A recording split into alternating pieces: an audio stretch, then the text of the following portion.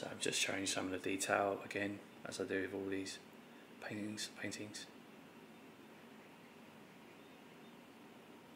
Every one is for sale for $250.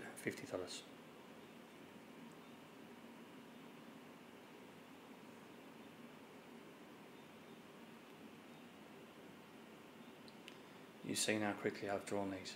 You tell me, you're an artist. If you're an artist watching this, how long would it take, really, to draw something in this detail?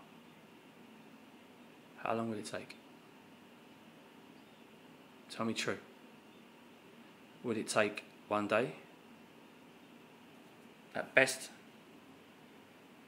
2 days? Would it take 1 month? 1 week? You tell me.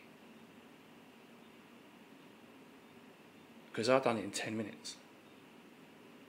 And I'm not blowing my own trumpet. I didn't draw it. I've coloured it in. And I'll keep repeating this because there's no reason for me to say this. I could claim this art for myself. Solely for myself. I don't need to make up a story. But, you know,